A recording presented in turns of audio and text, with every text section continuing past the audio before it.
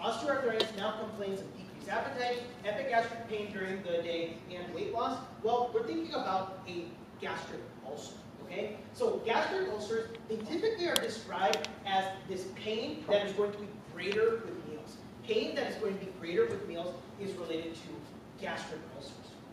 Gastric ulcers are going to be biopsied, and they, as they can be caused by gastric carcinoma as well. So we really want to look at what are these gastric ulcers look like under the microscope. The most common location of a gastric ulcer is going to be at the lesser curvature of the antrum, and if it is at the lesser curvature of the antrum, gastric ulcers can rupture into which anatomic site? Gastric ulcers can rupture into the left gastric artery. That's a complication of a gastric ulcer. You really need to know that in terms of anatomy time. So let's keep talking about peptic ulcer disease now. A 65-year-old male presented to the clinic complaining of nighttime epigastric pain and weight gain. Not weight loss, but weight gain. What is the most common or most likely etiology? This is going to be a duodenal ulcer. Why is it going to be a duodenal ulcer? Because in duodenal ulcers, the pain is going to decrease with meals. Duodenal ulcers, pain decreases with meals. Duodenal ulcers are almost always related to H. pylori and can rarely be related to Zollinger-Ellison syndrome that causes what? Distal duodenal ulcers. Duodenal ulcers, pain decreases with meals, and that's why patients present with weight gain compared to gastric ulcers. Duodenal ulcers are never really biopsies as they're not malignant. Remember, gastric ulcers, they were related to gastric carcinoma. Patient with history of peptic ulcer disease in the duodenum presents with an acute abdomen. That's not good. What does an acute abdomen have? Rigidity, guarding, rebound tenderness. Ouch, ouch, ouch. Call the surgeons. What is the characteristic x-ray finding when we're talking about this complication? What happened to this duodenal ulcer? It ruptured. The duodenal ulcer ruptured. And what's the chest x-ray finding for perforated viscus?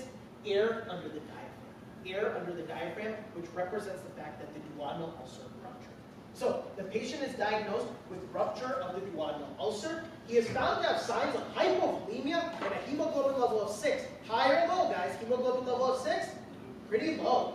What is the likely anatomical site behind this presentation? Well, duodenal ulcers are going to go into and rupture into the gastroduodenal. Okay? Where what was the gastric ulcer? Very excellent. Okay? So also watch out for acute pancreatitis with duodenal ulcer rupture as well. Again, I want to make sure you get the differentiation between duodenal ulcers and gastric ulcers. So a little bit more information on duodenal ulcers. 34-year-old male comes in with nausea and vomiting. He has localized upper abdominal pain, and he undergoes EGD, and a small ulcer is found in the duodenum. An infectious etiology is most likely suspected. What anatomic region has the greatest colonization of this organism? So we want to relate this organism as H. pylori, and H. pylori is going to be the greatest colonization is going to be at the pre-pyloric area of the gastric antrum. So what is the mechanism behind the non-invasive test used to diagnose H. pylori? What is the test that we use to diagnose H. pylori? Well, it's the urea prep test. And so basically what happens is that the patients take the urea solution, and if H. pylori infection is going to be there, the bacteria will convert this urease solution to carbon dioxide and ammonia. And when you breathe out, that will cause you to have this increased amount of pH. So what is the rate-limiting enzyme in urea synthesis? This is a good biochemistry time for you. It is carbamoyl synthetase 1. Carbamoyl synthetase 1 takes ammonia and makes it carbamoyl phosphate. Chronic gastritis of the antrum and the body with this bacteria places patients at risk for what pathology? Increased risk for what pathology with chronic gastritis of the antrum and the body from this bacteria? Well, it places them at risk of multiple lymphoma as well as gastric adenocarcinoma. So what hormonal abnormalities does H. pylori cause? H. pylori can cause you to have decreased amounts of somatostatin, increased amounts of gastrin, because you are going to respond to that stress with increased amounts of acid, and that can cause you to have further damage of the GI system. So just to wrap up the difference between duodenal and gastric ulcers. Duodenal ulcers related to H. pylori infections seen in younger patients with blood group O. Gastric ulcers are going to be related to H. pylori and NSAIDs and can be seen in older patients. Duodenal ulcers can be caused by increased acid production and decreased protection. And gastric ulcers, when we're talking about curling, Cushing's, and with gastritis, like we were talking about, gastric ulcers is usually caused by decreased protection.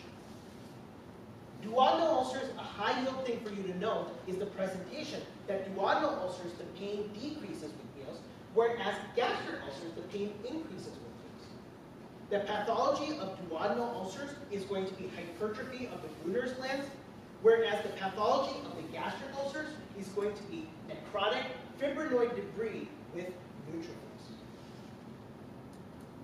The complications are going to be rupture into the gastroduodenal artery for duodenal ulcers, and for gastric ulcers, it's going to be ruptured into the left gastric artery. And there's no real association with cancer in duodenal ulcers, whereas gastric ulcers, they are associated with